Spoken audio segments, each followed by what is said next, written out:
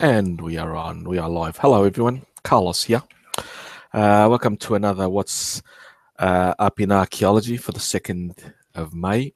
Today we're going to, apart from revisiting Neanderthals, we are going to some other news of other things that have been exciting in archaeology.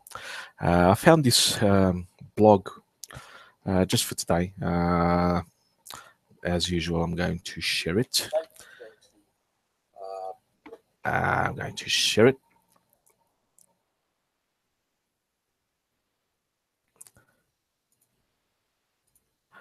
And we have here Page's fossil history. She must be a grad student of paleoanthropology. And she's really excited about some of the things that have been found, and have been announced and so on. And she gets really excited. Well, we do get excited sometimes. When something in our field gets updated, discovered, and so on. And last week it has been quite an amazing week for archaeology and anthropology and paleoanthropology. So let's get to it. We have here a skull. Oh, by the way, this I've read it. It's okay. It's nothing Pulitzer Prize winning. It's very good. Good succinct writing. It says the essential, and it's okay. Everyone should check it out. And I've got the link in the description, so everyone knows that I provide my sources, or else I wouldn't be an archaeologist and a scientist. You need to cite your sources. First one, Australopithecus sebida. We finally placed him, it, this hominin in the family tree, and I'm just going to get out of here and bring up this one about the hominin family tree, where our species came from. We have the early hominins down here, the Sahelanthropus chadensis, the Ornithugensis, and then we have Australopithecus.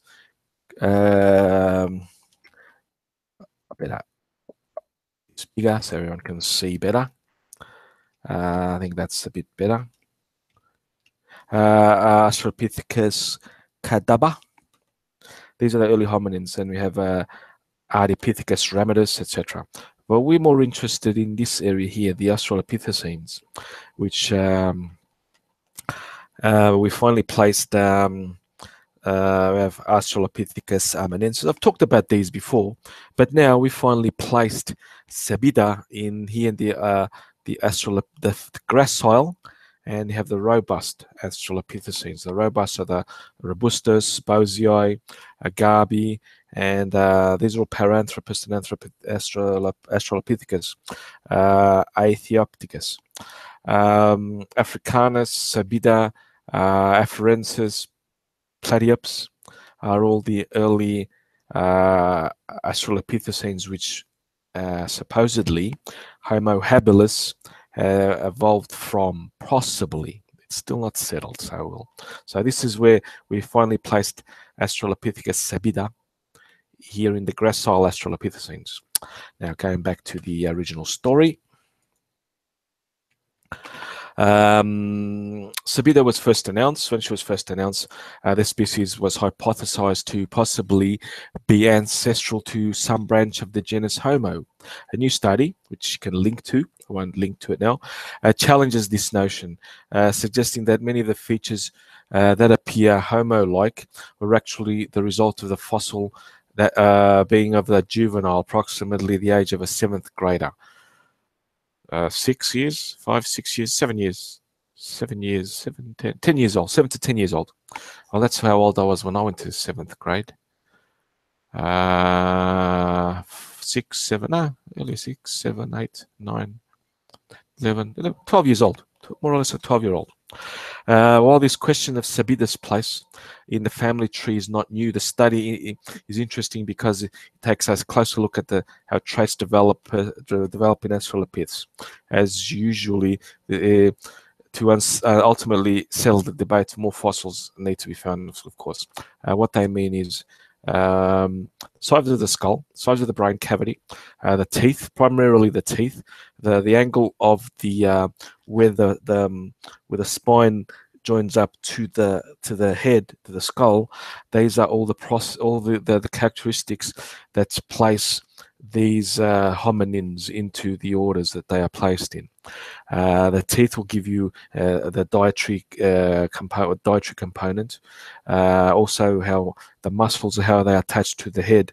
We'll see if they are primarily nut eaters, fruit eaters, herbivores, or are they also beginning to scavenge meat eaters, which will mean that the muscles that are connected to the skull that move the lower jaw will not need to be as strong. I've shown you before pictures of Paranthropus bosei, the nutcracker man, as he's been known. He has massive jaws and he has massive muscles connecting the jaw to the head, to the skull, to enable them to break down the plant food that they ate. So he's been placed into his the Australopithecus, the gracile Australopithecines. What does gracile mean? Gracile means light. You have the massive, the robust, which means that they were more massive. I'll give you an example. You know how a gorilla is. He is the robust hominid, because he's a hominid, not a hominin, but a hominid. Well, he's an ape, our ape cousin, and he would be the robust. Now you have the chimpanzees; they are smaller in stature and everything. They are the gracile. Can you see the analogy? I'm just making an analogy. It's not how they are related to each other in any way. So you guys can look at modern day examples. We technically are gracile. As well, even though we sort of are in between the robust, the massive ones, and the more lighter ones. But yeah, we can have the an example of our most gracile forms would be the San people of Kalahari, of the southern Africa, compared to the Nordic tribes and the Nordic peoples. That's just a north-south divide easily. You also have them in each of the geographical areas of Asia. You have, for example, closer to the equator, they seem to be more gracile, even in form. While the norther you go, because it's colder, you need to become more reduce your surface area by becoming bigger. That's why.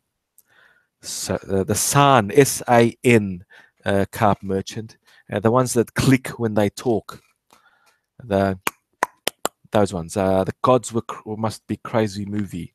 The San. That's how you sort of pronounce their people. Okay, back to the story.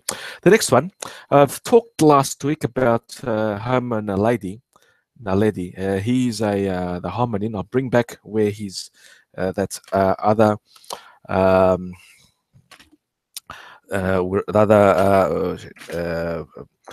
Image of our family tree, and Homo naledi is here. You can see it, this area here. I can't magnify it anymore. Sorry about that. 500. Can't go anymore. It's 500. It's at the maximum magnification. The Khoisan. Yeah, there are more than just one, the San people. There are three actually. The Khoisan are one of them, and you have other ones. I can't remember them now, but they are just an example that I gave. I'll talk about them in the future. Philip Daniel. Right, the Homo naledi would fit more or less here. He would be possibly he was contemporaries with Homo erectus. And for what we found, this is why it's exciting, at least for archaeologists and anthropologists. When did he live? Right, we know that he was contemporary because of many of these features with Homo erectus, 1.1 million years ago in Africa. But they've dated him. This was an individual. This small group of hominins are very, very unique because they were found inside a cave. I talked about it last week, where they were deliberately buried. And to get to the end of the cave where they were deposited, it wasn't easy. You had to crawl through spaces which were very small. They were deliberately buried there. Now, the size of their brain cavity I've talked about last week were not that much bigger than chimpanzees, and they had, but their brain structure was almost like a miniature Homo sapiens, or miniature Homo sapiens, or Homo erectus at least.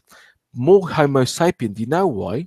Because apart from them living about 200,000 years ago, when they last died out, so they were contemporary with our direct ancestor, the Homo sapiens ancestor, which was also the ancestor of Neanderthals and also possibly Denisovans. But this guy has been found. Let's see if it's here. Yeah, here we go. Number 2. He could possibly talk. Here is a scan of inside what his brain cavity. They made a cast of the inside of the skull, which gives structures of how the brain was, because it's sort of it's a technique that's easily used in all fields of anthropology and archaeology and paleoanthropology. The brain leaves an impression inside the inside part of the skull, so we can then infer certain structures. And the most interesting one is, if you can see this arrow here, this part, the frontal lobe of the brain, it is very, very close to what ours is. The thing here just broke another study of the surface to examine the brains of these interesting hominins. Scientists looked at the endocast, that means the inside part of the cast, the imprint of the brain on the skull, to try and learn more about the parts, which parts were developed and which weren't. Their findings, that the brain is small, it is organized in an advanced manner, much like modern humans. Most surprisingly, the lady may have had the ability to speak. Suggested from the development of certain parts of the frontal lobe, which is where the arrow is pointing, this part here. So they may have had communicated in a more advanced way than contemporary hominins, namely Homo erectus, with the first, then ancestral Homo sapiens, which gave rise to the Neanderthals and us, and the Denisovans, and the other fourth species that we don't, fourth cousin that we don't know about yet. We only know about the Andaman Islands having its DNA. This could mean that speech in our lineage, the Homo lineage, came on early. So it's very exciting news. Something a bit different. Homo floresiensis, or if you guys know the Hobbit, that was discovered in the island of Flores. Well, he's been nicknamed the Hobbit. These small hominins, they stood about 1 meter and a bit tall. They were found on the island of Flores in Indonesia, and they were small. And they studied them. They first thought that they may have descended from Homo erectus, and some even thought that they may have been just microcephalitic human beings, that because interbreeding and some made them small, and that modern humans, I mean not human beings, modern humans, us. But no, they found that they are not related to Homo erectus. The new study refutes that idea, suggesting instead that the hobbits, I hate this fucking name, they should stop using this name, descended from a hominin more primitive than erectus. But who? They don't know which, of course, but it may have been a creature similar to Homo habilis. This is significant in many ways. First, it's evidence of a hominin that left Africa about the same time as Homo erectus, 1.2 million years ago, 1 million years ago. It's exciting. Just would have been that not just one hominin left Africa that early, and there must have been another one. From Africa getting to the island of Flores, it was that island has always been isolated, so they would have need to have developed watercraft, boats, rafts, whatever. The implications are quite mind-boggling. For a species supposedly that primitive, firstly, getting there, and we haven't found any evidence of its descendants in the journey. We don't know which way it came. If it came through the southern route, across along the coast, or if it crossed India into Southeast Asia and then into Indonesia, or if it came above, because these are the three routes that physically you had to do. Remember, there are the Himalayas that are the barrier. So geographically, you have to look at that. And that's not just a little barrier, that's a fucking great wall. So this, the Homo floresiensis, is just blowing anthropology and archaeology to smithereens, and paleoanthropology, and even biology. Shit. It's just, whoa. Even I'm sometimes flabbergasted or really blown away. Going back to the study, it's extraordinarily comprehensive. The researchers examined 133 cranial, skeletal, and dental samples, and a variety of modern and ancient species to compare in Asia, Africa, and Europe. And the blocks don't match. So that's something. We're just scratching the surface. We need to get more studies, more excavations, because I'm sure in India, due to many volcanic eruptions about 1 million years ago, possibly has countless number of countless sites buried and countless fossils buried in that volcanic debris that's just perfect for dating.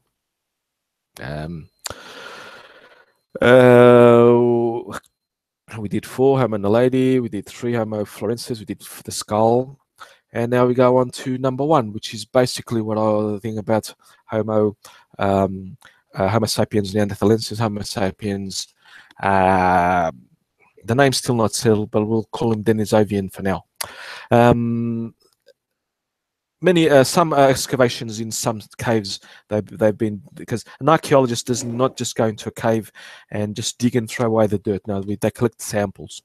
The samples not just for the archaeologists, for the geographers, the geologists, the botanists, the climatologists, the environmental scientists, because you need to build up the setting. Excuse me, the setting of and the time of that location of the. You need to get context, basically.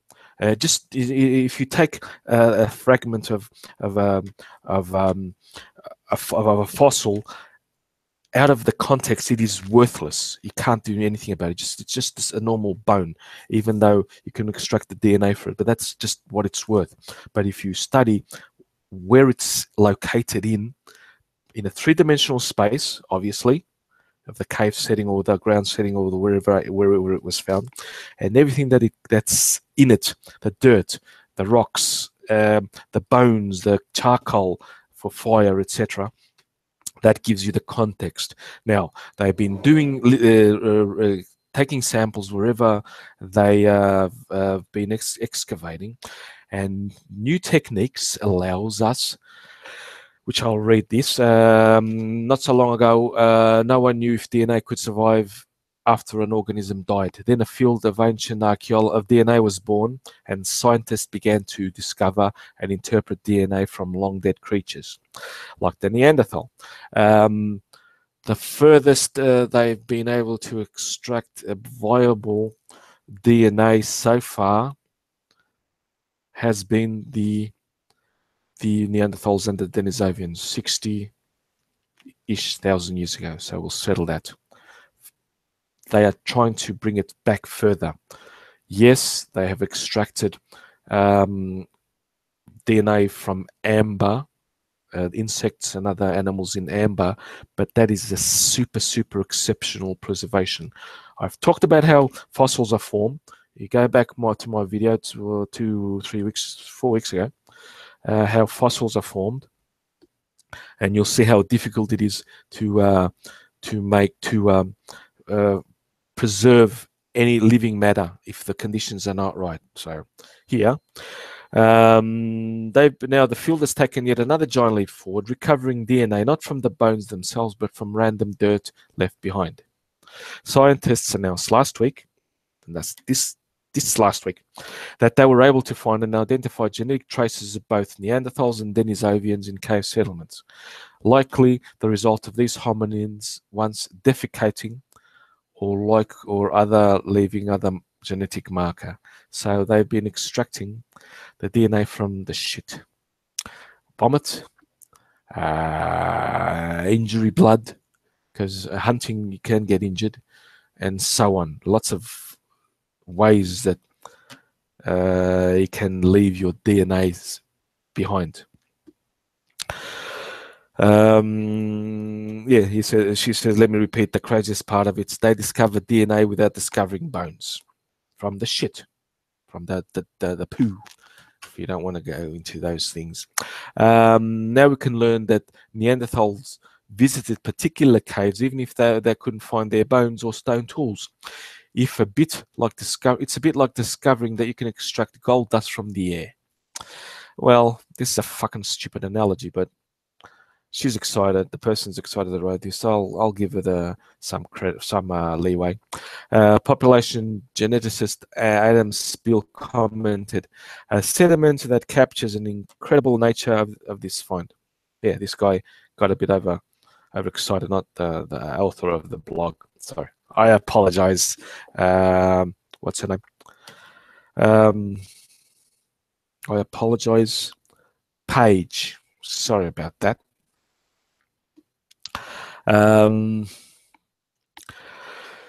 Where was I? Yes, the sediment that captures incredible nature. This will likely lead to further interesting discoveries. For example, as Chris Stringer pointed out, he's an anthropologist, the technique could reveal the existence of other ancient hominin species, ones that we don't even know about yet. Yes, the one that the Andaman Islanders' DNA has, and he's different from Homo sapiens. It's different from Homo sapiens, Neanderthal, Denisovans. He's a fourth cousin of ours. And why is he a cousin of ours? He is a race, an actual human race.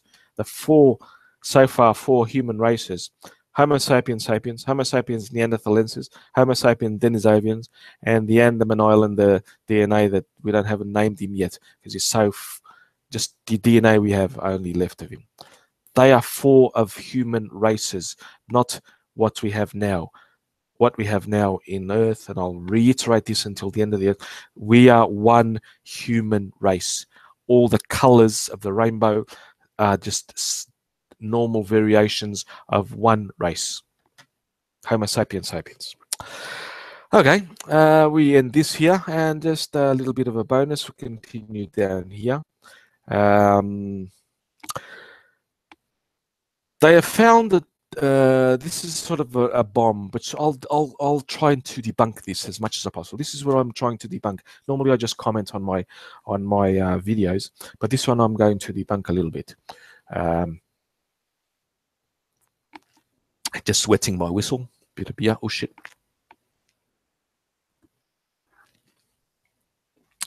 Yeah, the beer froth almost got away from me.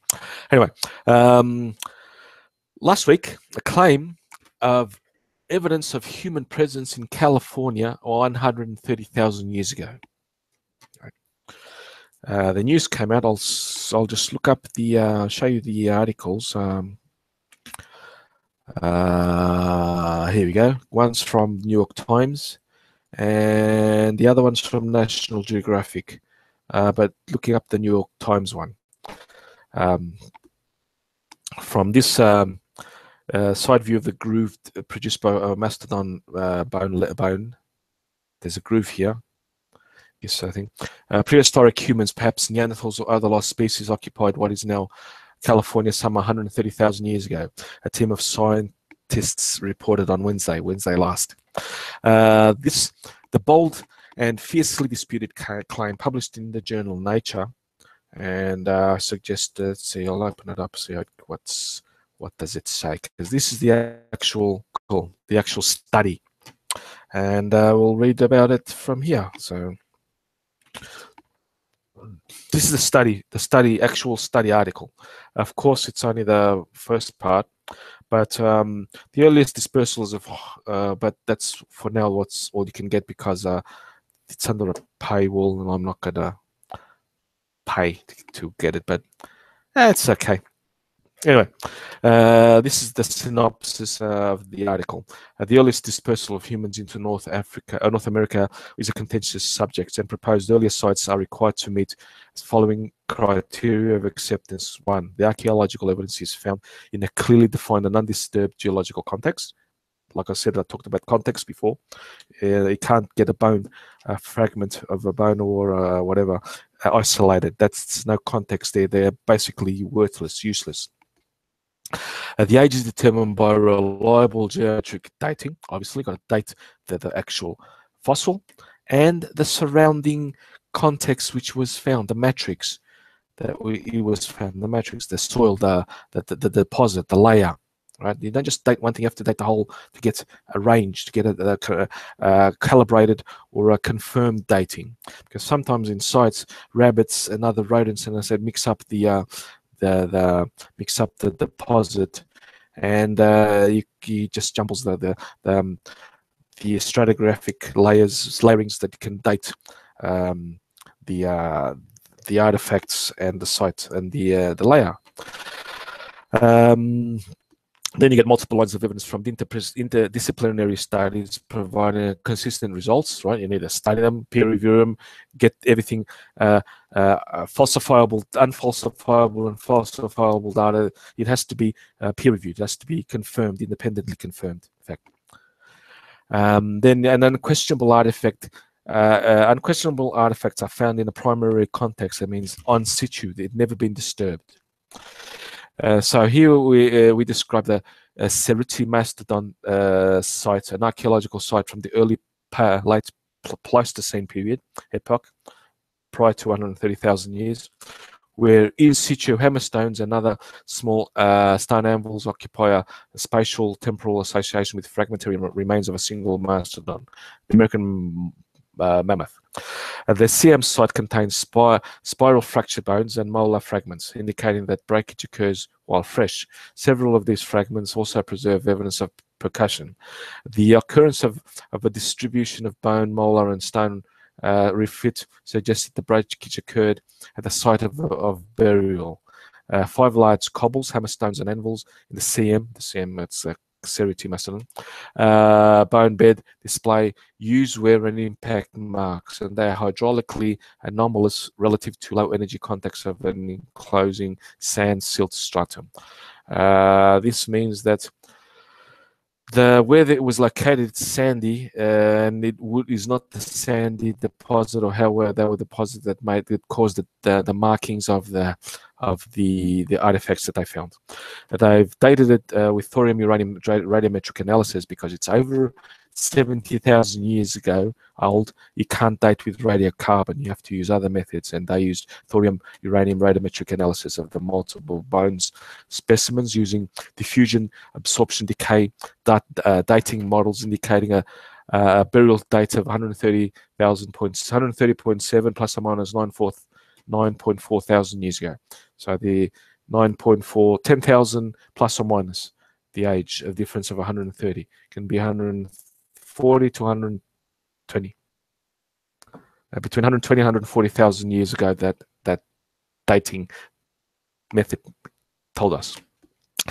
These findings confirm a presence of an unidentified species of Homo in the Siam site during the last interglacial period. Early late Pleistocene, indicating that humans with manual dexterity and the experimental knowledge to use hammerstones and anvils processed mastodon limb bones for marrow extraction and/or raw materials for bone production. Systematic proboscis, the animal, the mastodon, bone reduction evident in the Siam site fits within a broader pattern of Paleolithic bone percussion technology in Africa, Eurasia, North America. The way that they were broken up, they fit the same as other sites in the world, in Africa, Eurasia, North America, etc. So this is interesting, and I will try to dispute it using my limited resources, because I don't have, first, I don't have a library that they have. I don't have a laboratory, and I don't have anyone around me, but I will use my intuition of what I've learned, and I'll just try to dispute it, why I don't think this is correct. Now, before that, I'm going to play a video, and I will be using, I will be using WikiLeaks. I know it's, oh God, WikiLeaks is, it's a start, but bear in mind, I will, during the week, post the more reliable sources for what I'm going to do now. But before that, I'm going to treat you guys to a video. And here we go. This is how Beringia was formed. So over 20,000, from 21,000 years ago, the ending of the Ice Age, the sea level changes happened here. This is, just enjoy the video. You got 16,000 years, the depth of the shrinking of the Beringia. This was the landmass of Beringia. Now it's shrinking from Asia or Russia and Alaska, and we get to the present, and that's how that part of the world looks like.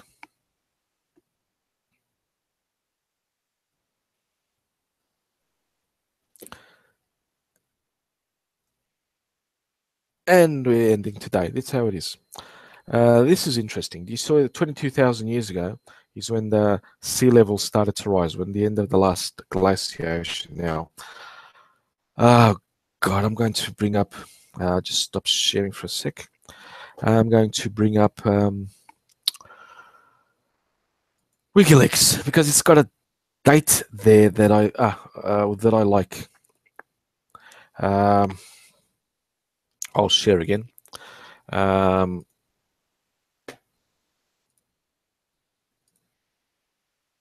WikiLeaks. What's interesting here is this part of Beringia landmass. It's from the wiki of Beringia.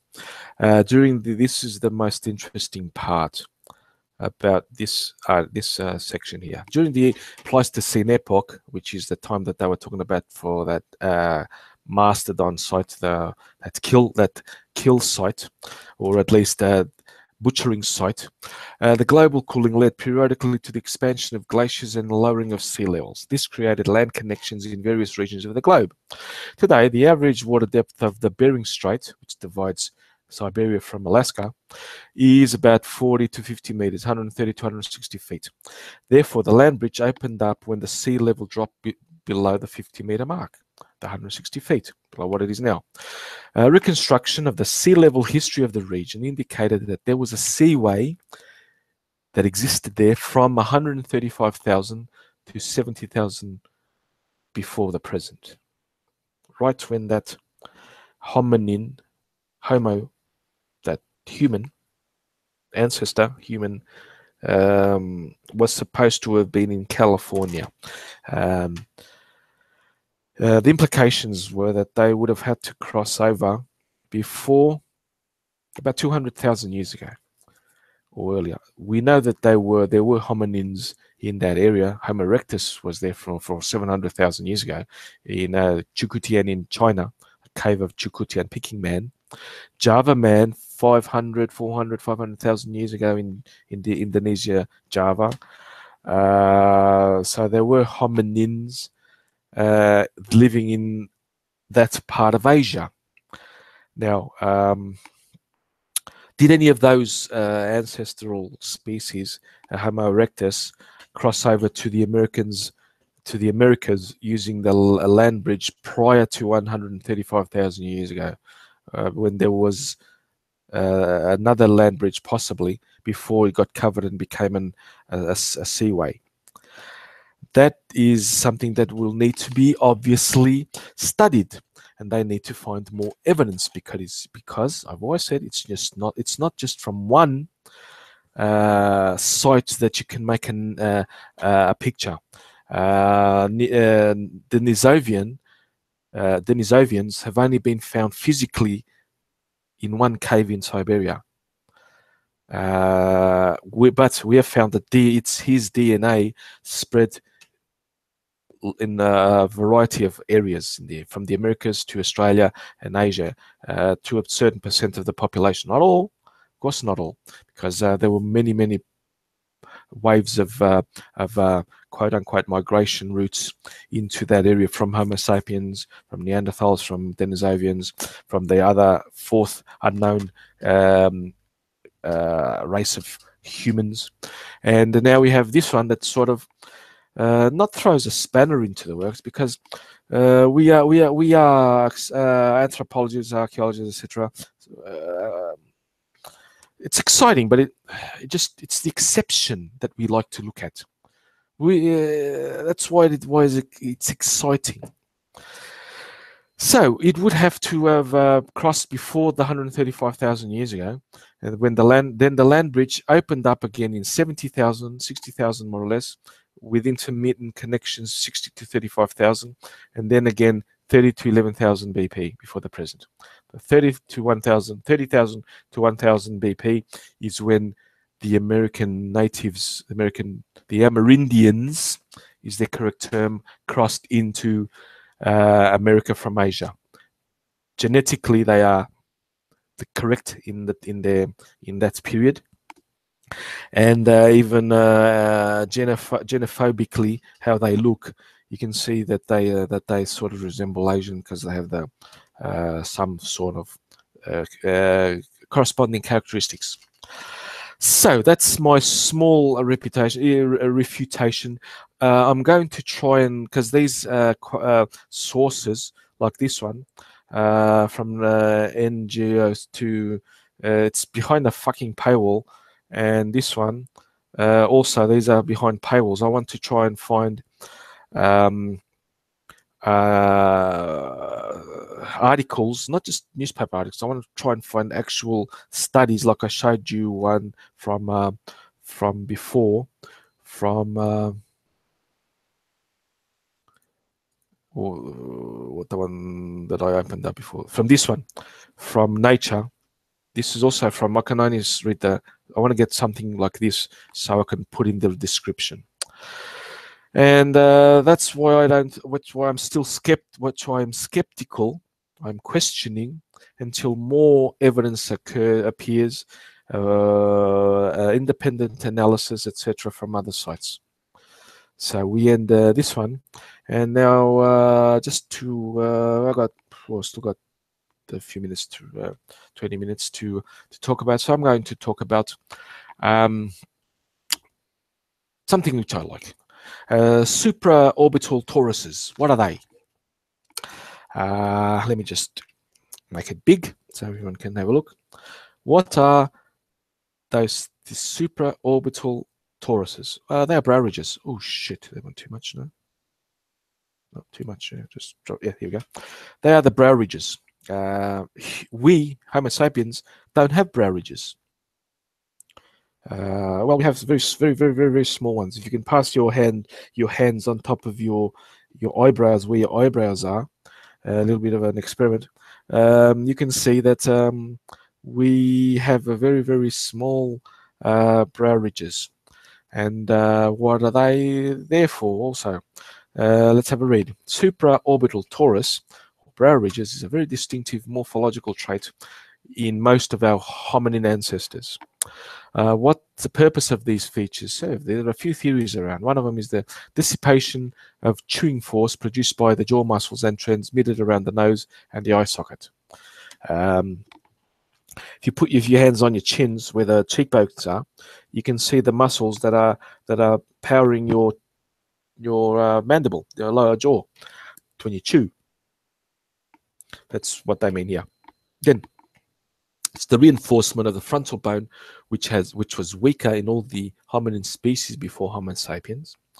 This is similar idea to explain the development of the chin in modern humans. It's a reinforcement for the weaker jaw, which is oddly enough that Paranthropus bosei, the actual nutcracker man, which this it's a bit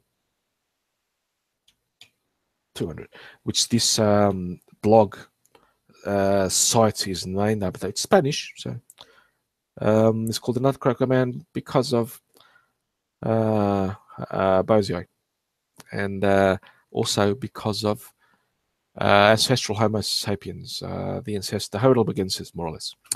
It's a protection of the skull and the eyes against blows. It's a signaling effect accentuating aggressive stares. Thus, larger size could have been a sexually selective through generations. Yes, chimpanzees and baboons, if you see how they use their brow movements to show aggression, etc., that's a good theory. Yeah. However, many huge supraorbital tori, that's plural for Torus, just say that, I'm a nerd, are hollowed inside with large sinuses. For example, the Petrolona, which suggests that they did not bear or transmit physical forces from blows to the head or the chewing or to heavy chewing. I like to think, this is opinion, that these are a combination of several factors which made evolution work for a few million years. This post describes the suborbital tori of 22 iconic hominins. We have the Australopithecines, all 4.2, the largest Australopithecine afarensis skull yet discovered. That's its designation. The actual example you can see here below, the center one, AL4442, this one. Had an extensive suborbital torus, thickened laterally and continuing superiorly, posteriorly with no interruption. So it continued all around his eye. STS5, Mrs. Ples. STS5, which is this one. No, the center one. STS5 center, left, right, yeah, this one. STS5 has a relatively small suborbital brow ridges, double arch in the front and projecting glabella. Another one, Africanus, which is STS71, which is on the right, which is this one here. It is a less broad torus compared to STS5, but similar to it has similar expanded glabella. That's this part here. This is the extended glabella that he's talking about. This is, if you guys can see where my cursor is, the brow ridge is here. The glabella is this part here. So just so you know. Then we got to Homo erectus and Ergaster. They also had prominent brow ridges. Tucana boy. One's a female, one's a male. They have differential morphological difference between the female and the male. One's smaller than the males. Have a bigger one, and the females slightly smaller. It's dimorphism in action. Our species, Homo sapiens sapiens, have also have displayed sexual dimorphism. The males are bigger than the females, naturally, in generally.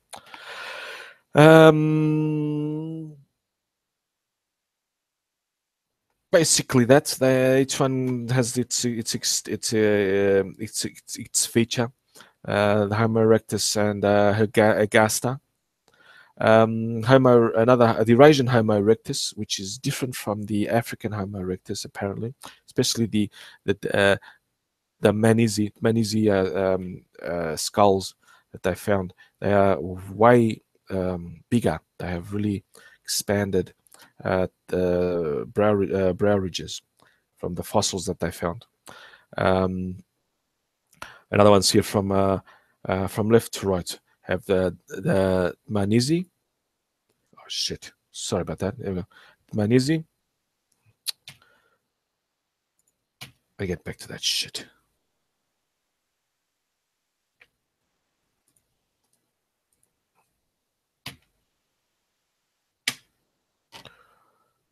Oh, but I opened to another one. Sorry about that. I opened to a new window. The Manisi is this one, the one on the left. 5. Sangiran 17. Peking Man. These are the ones here. Then you got the Middle Pleistocene, which are the earlier than those. Soprano skull in Europe. Each ones are getting smaller and smaller as we get to modern humans. So until our species has them almost disappeared. I think I'll end it here before I become too boring. And I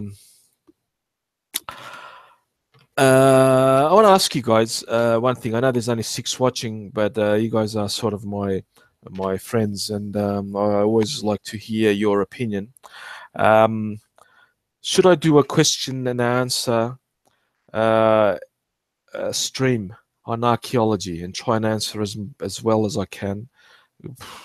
Like many people have done, I watch what you guys post in the comment section here in the chat, and I'll have to stop and answer them as much as I can. What do you guys think? While I have a beer, you guys can mull that over. You're probably just listening to it now.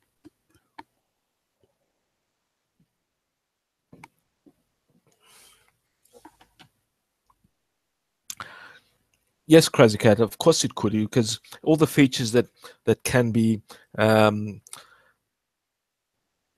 can be selected for could be one of the prime movers of. This is almost a practice run to the question and answer. The one of the prominent prime mover in evolution is sexual selection. Every species does it. We don't. All life selects the best, most fit individuals to try and pass on the genes for the most successful, the greatest success of the species or group or whatever. So yes, the disappearance of the brow ridge in Homo sapiens could have been sexually influenced. So yes, baboons, especially the highland baboons from Ethiopia. I don't know. They have a specific name which I can't think of it now. They're primarily vegetarians. They are the most beautiful ones. They have this beautiful. I think you guys know what I mean from National Geographic and BBC Life, Wildlife, and that. They have this beautiful coat. So and they have one male that controls. You can see that baboons, even though they're primates, they fucking have canine teeth bigger than that, as big as the predators. And No, it's not sexually problematic because that's the way you pass your genes. If you don't have sex and you pass on your genes through mating, the line ends. So it's not problematic. It's one of the prime movers. Uh, it's just basic natural selection. Malachite.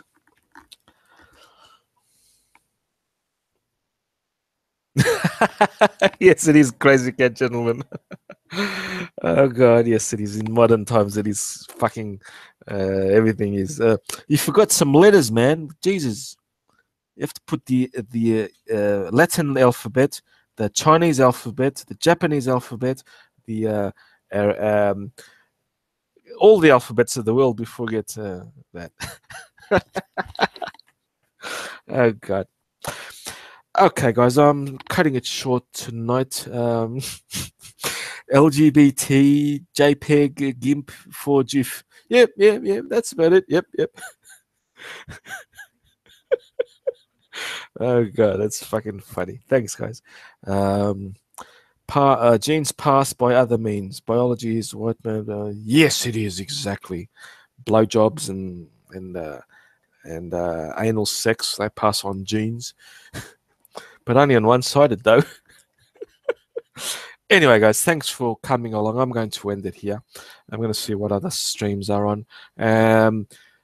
Guys, I'm not making it. I'll post some links in the description as well for next week's show.